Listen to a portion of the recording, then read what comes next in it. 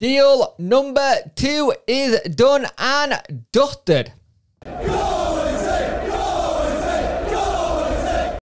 Hi guys, and welcome to this video. If you could like, share, and subscribe to the channel, I would much appreciate it. Liking helps the algorithm, sharing it from people's faces, and subscribing lets me know you like the content. And if you hear that notification bell, let you know when videos go live. So, Sheffield Wednesday have signed, as we thought we would have done, David Stockdale. He was a free agent. Did a really good job last season at Wickham. Really good stats, actually.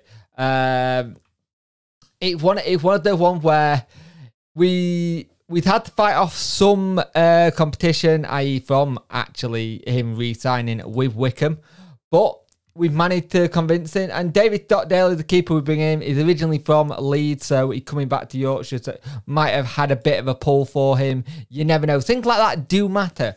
But last season, it was, let's have a look, 18 clean sheets for Wickham, and really good, played some really good football for them, and he just makes himself big, and we know what it's like when we played him last season, what he can do.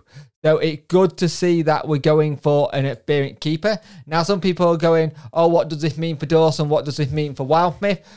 As of right now, no idea. Let's be brutally honest. We have no idea what this means for those two keepers. Does it mean, i.e., say, with, say, a Wildsmith, will he sign a deal to be sat on the bench? Will Dawson want to sit on the bench? I don't know. I can't. It was the one where I can't say it. But David Stockdale is our keeper in.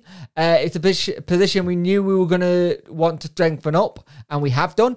And it's great to get another deal through the door. This is 2 deals done in 2 days, which is fantastic. We got Van Hennigan yesterday, David Stockdale today, and it's just you're starting to see things move now. So it's official, David Stockton is our keeper.